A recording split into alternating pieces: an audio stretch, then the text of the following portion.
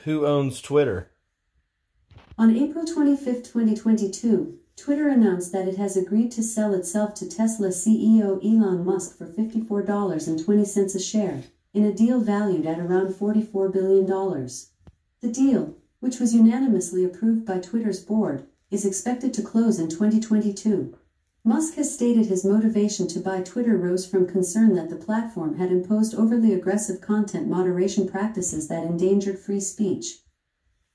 Good. The man's a hero then. Anything that endangers free speech with overly aggressive free speech stifling regulations should be overthrown, taken over, and put under new management. Alexa, that was kick-ass news. Thank you. Sorry, I don't know that. Well, fuck off then.